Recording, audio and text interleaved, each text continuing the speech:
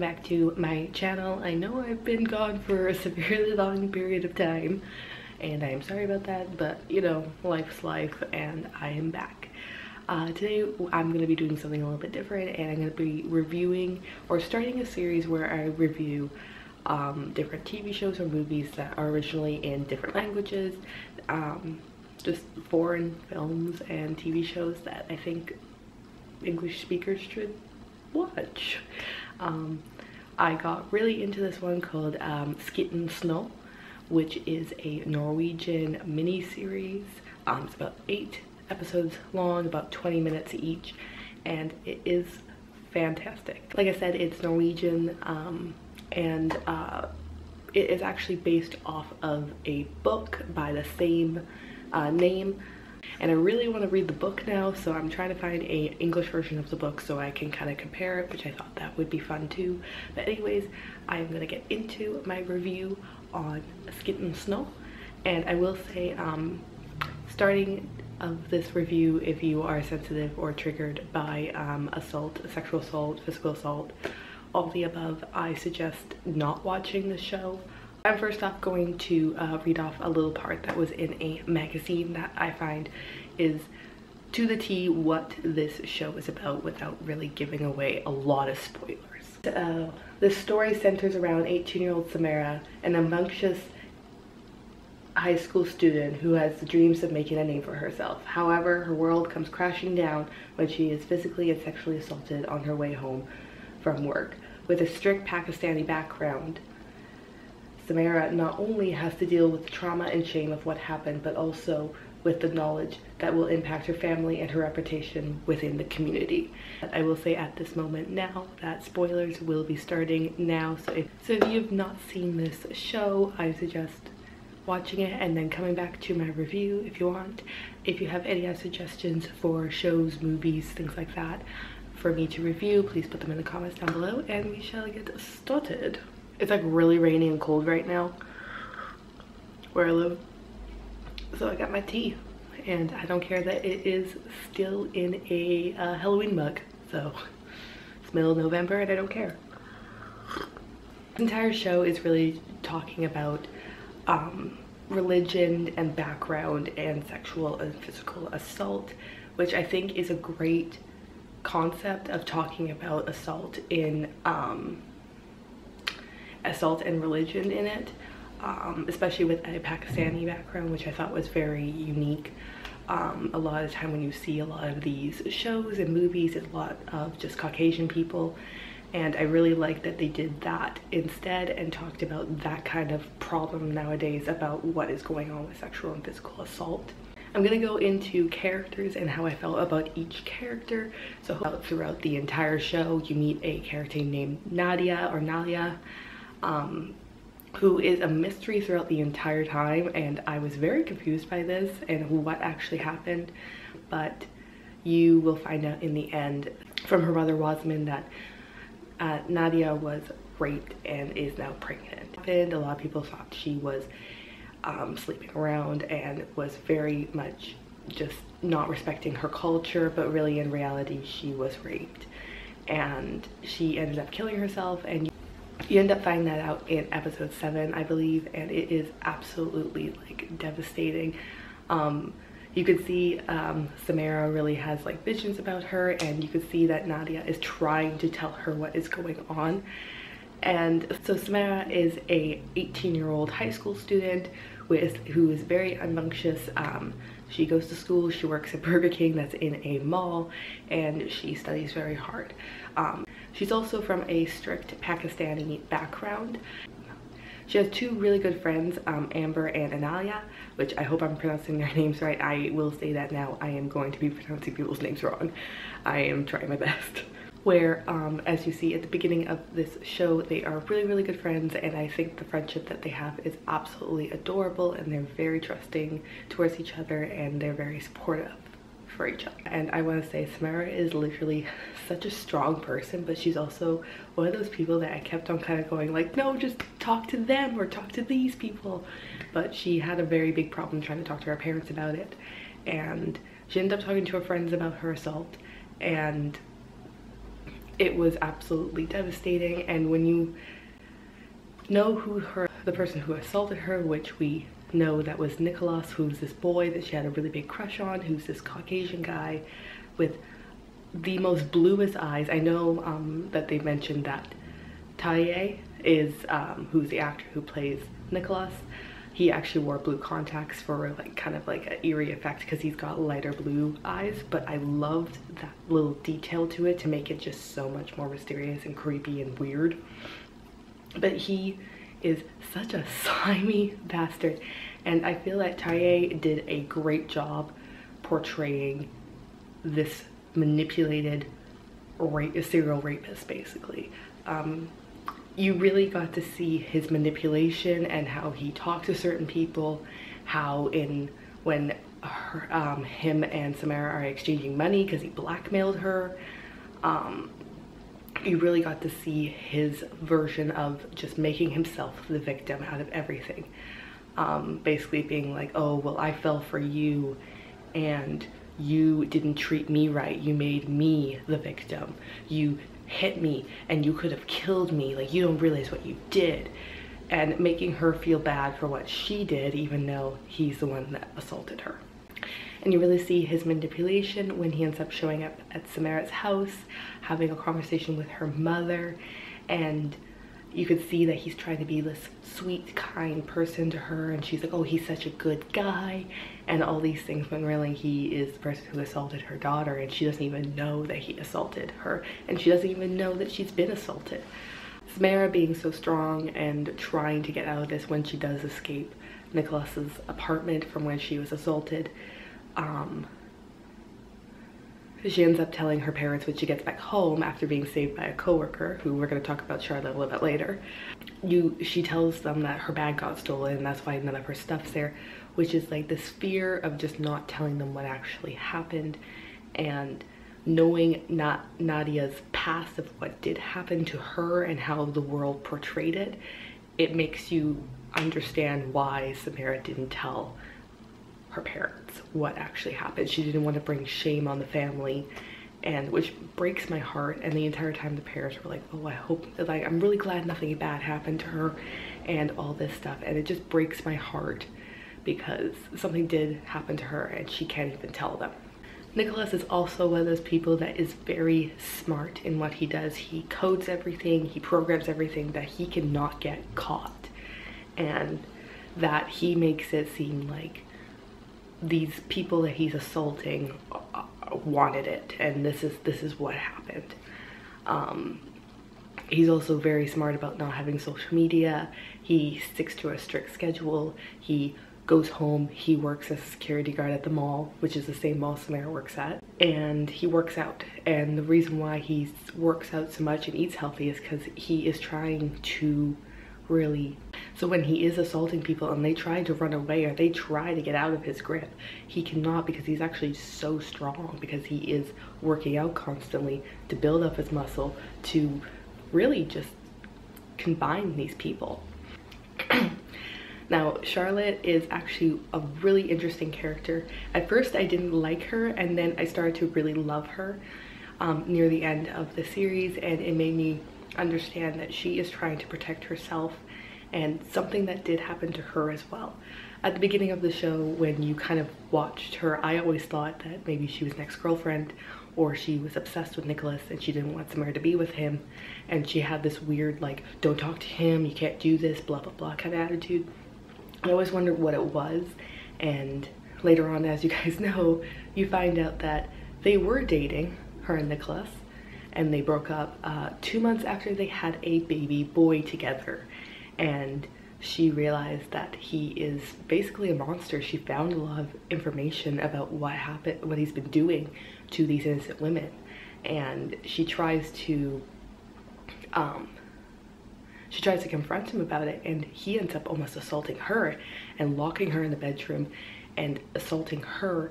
Probably, you don't really get to see the actual assault of her or what happened with her, but when the girls are going through his computer, when they finally get into his apartment, you see the just utter, like, you see the emotion in Charlotte's face of when they find out that she was also a victim of him, and seeing her picture on the computer like really just brought her back to when that did happen. When she was telling Samara about that whole story, she mentioned that she didn't do anything about it. She didn't want to do anything about it because their son Isaac was in the other room with Nicholas.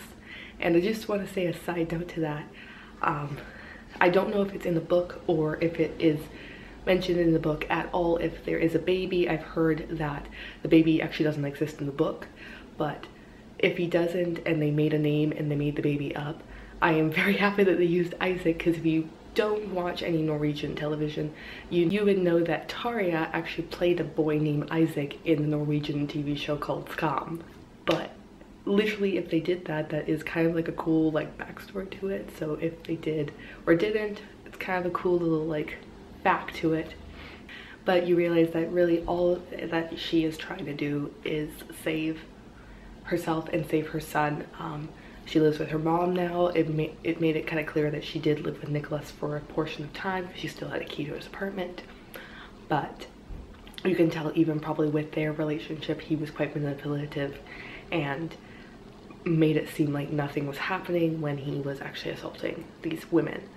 I will say, out of context, just seeing Nicholas with the baby and communicating with the baby and holding the baby was a very like sweet moment, but then you go back into it going like, oh my god, this is a rapist and he's holding a little baby, and it's just, oh, like it was crazy. And when they found out about that, all the girls told Samara, like they were just like, holy crap. Samara was actually quite mad because when Charlotte went to pick her up after her assault, she ended up finding her because she knew this was happening. Like she understood that something was about to happen and she was trying to get there in time and she never did. And when she picked her up, she was like, oh, like did he do anything? Like I've heard rumors. That is her kind of cover up of what she was kind of saying about like, I know what he's been doing because I literally witnessed it. Of course, at the end of it all, Charlotte does help out the girls and gets enough proof to possibly convict him if they do go to the police. But at the end, she's probably one of my favorite characters just because of her character development. You really see her go from one character to the other, and you can see that she's really trying to be just a mother to her son and try to be there for him and have him grow up in a life possibly without his dad. You can tell that she's frightened half the time. When Nicholas confronts her about them taking the hard drive, which they do, he tries to threaten her, but of course, since he's in front of her mom, he makes it seem like everything's all hunky-dory and hugs her and gives her mom a smile and says hello and have a good day kind of thing, making this charm of who he is. And you really get to see this manipulation of him. Now we're going to talk about Amber. Amber is such a sweet girl. You can tell that she is such a good friend to Samara, and once they found out about her assault, she felt so guilty because she had given Samara's address to Nicholas because she thought, hey, like we're friends and stuff like that. And I feel so bad for her because now she feels like I've just done something and now he's going to come after her more than usual. Amber tries all she can to really kind of go to the police and try to report Samara's assault without actually saying her name or exactly what happened. And I know you probably think it's not going to work, and of course it didn't. But you can really tell that when she's looking up all this stuff about sexual assault and what happens with it, and she really finds out that a lot of people get off scot-free. Like, and it's such a sad reality about assault and how a lot of people get away with it, and it's very true. So you really get to see that side of just that he could get away with it and do it again, and it's very, very scary. Then we're gonna go on to Analia, or Analia. I'm very sorry, I'm gonna be pronouncing her name wrong, but she is such a fighting girl. Since day one that she knew about the assault, she was stalking Nicholas to just find out his ish and what is actually going on and what she can do to basically catch this guy and make him pay for what he did to her best friend. But you really get to see that she really comes also from a strict Pakistani background, and that when she's not home, her dad is very mad with her. She tries to help out her mom, but her dad's like very offensive about things. You can tell that he thinks something is up, and you can see that she's trying to make the best for her family, but she's also trying to help her best friend.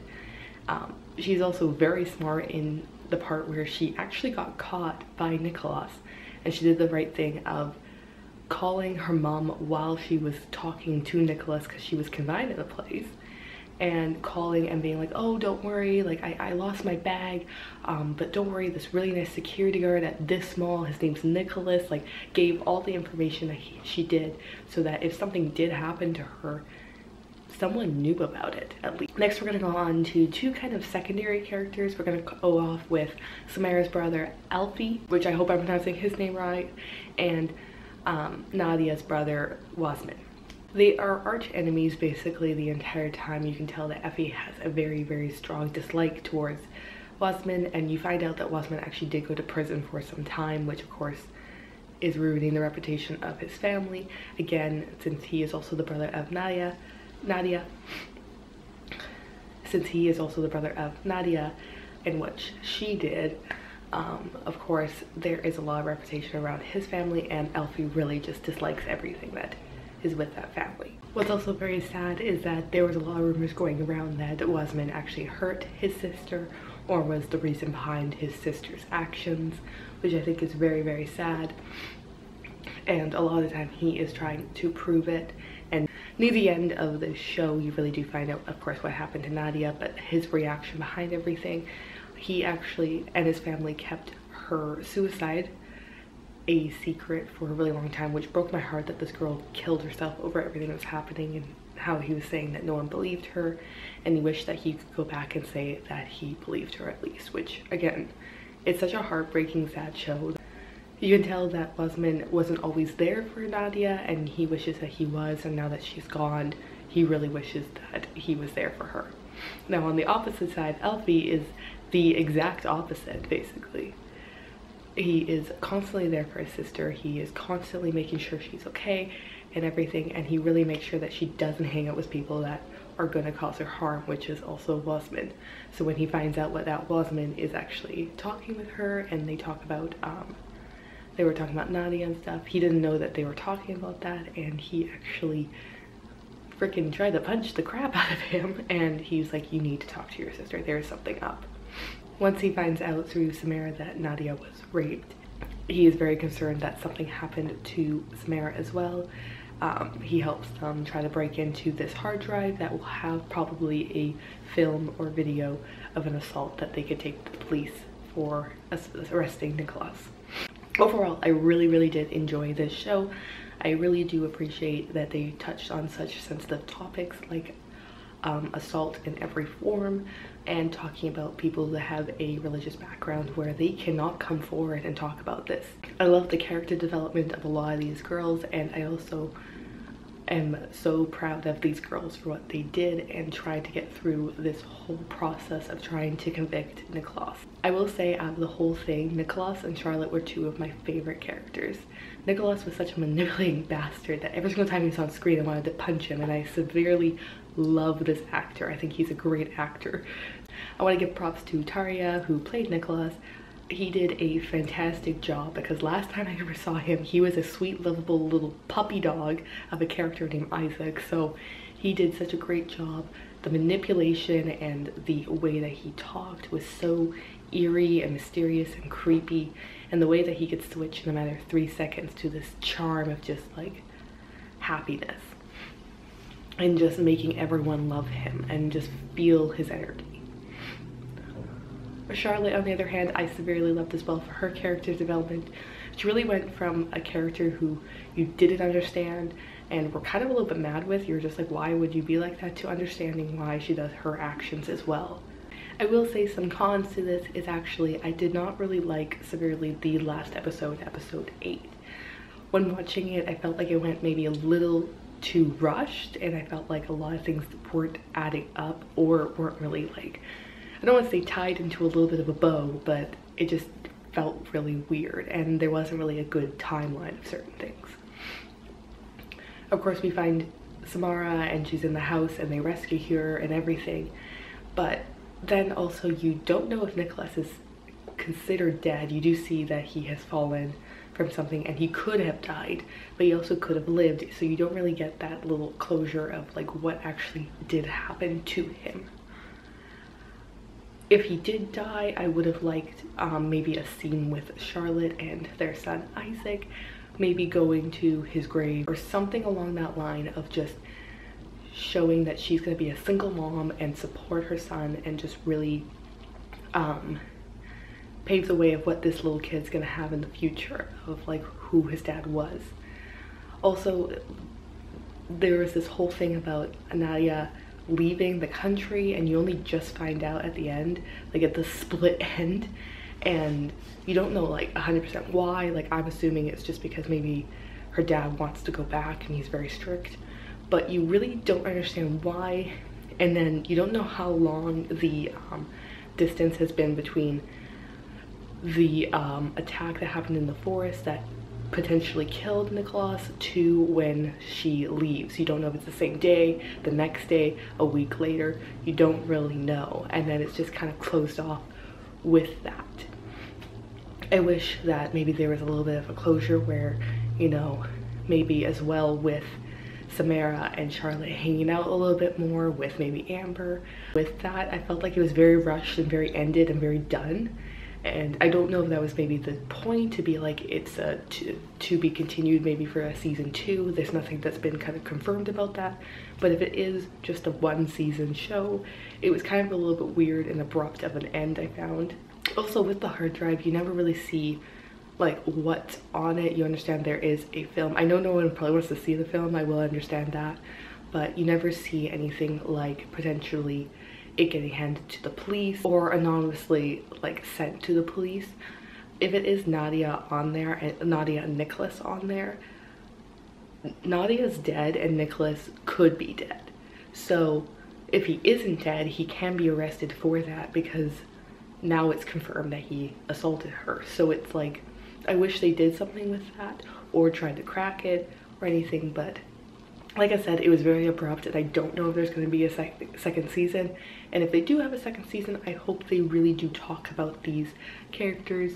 And if Nicholas is still alive, I would love to have him in the next series or season to kind of like see what's going to happen. Overall, I did love the show. I just wasn't keen on the last episode and how rushed it was.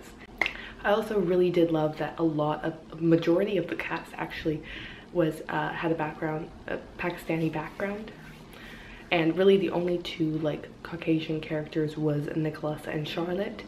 And really just, I love that they kind of dealt into the religion and talking about how like a lot of these things even people can't say and talk about because they will bring like kind of shame on their family kind of thing. So for me, I had to look into a lot of stuff because I didn't understand what was kind of going on, and then when they kind of talked about it in the show, you can kind of understand that it will bring shame on their family. I will say, with the trailer of this show, you do not know at all that Nicholas is the reason behind anything.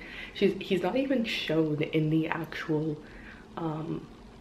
trailer at all, and they kind of like twist it around to make it seem like Wasman is the person behind everything, and you really kind of do.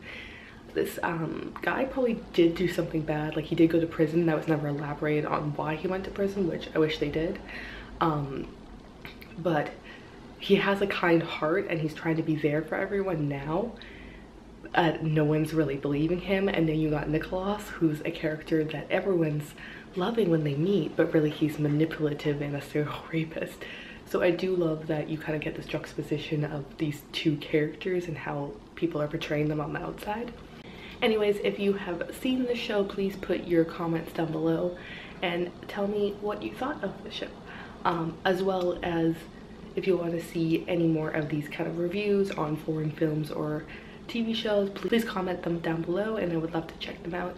I really do want to do a series on Skam because it was actually one of my first Norwegian films or shows that I really watched, and it also again has one of the actors in it, and I would love to talk about that one. So if you do want me to talk about that, comment down below again. Give this video a like and possibly subscribe, that would be great.